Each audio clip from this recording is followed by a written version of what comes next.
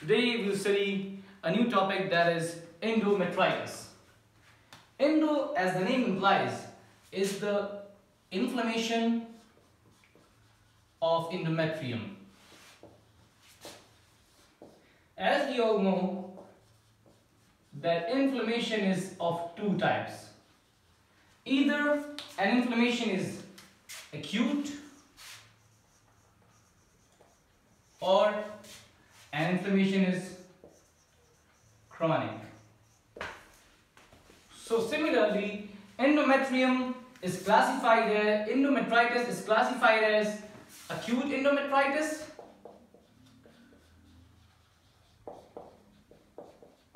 and chronic endometritis.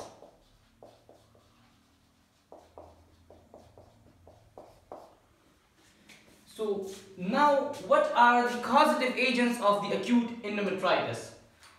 Acute endometritis is basically mostly caused by bacterial agents, bacterial infections. And what is the most important predisposing factor for this acute endometritis? Anybody? Acute endometritis is mostly caused in women with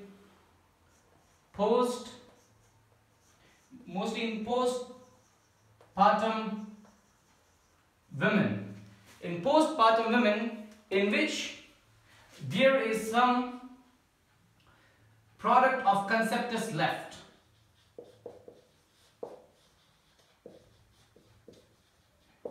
If there is some product of conceptus left, this product of conceptus will serve as a nidus for inflammation, and this nidus will lead to the condition that is called acute endometritis.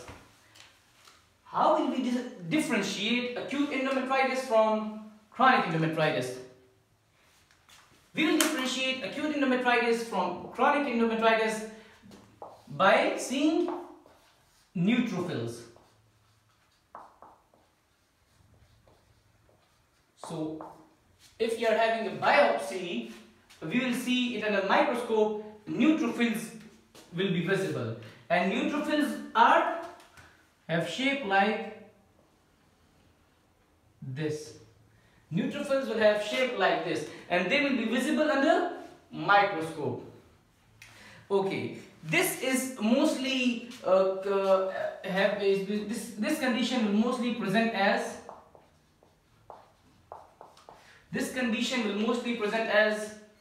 fever, pain, and bleeding.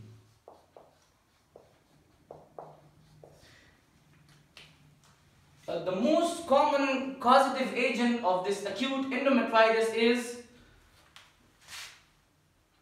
what can be the most common causative agent of acute endometritis? Just think.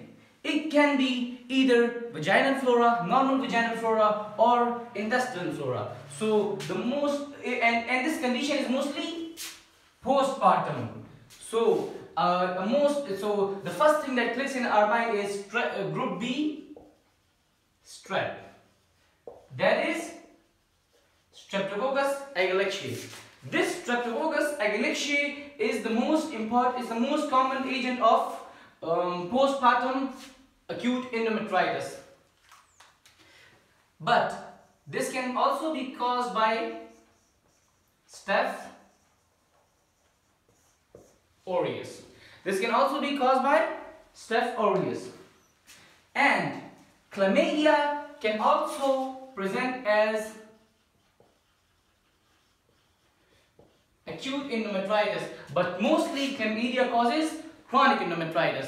So till now we have discussed that acute endometritis is caused by a bacterial infection, and this bacterial infection mostly occurs in postpartum women, and in postpartum women, if the product of conceptus left, this product of conceptus will serve as a nidus of inflammation, and here inflammation will grow and it will lead to acute endometritis.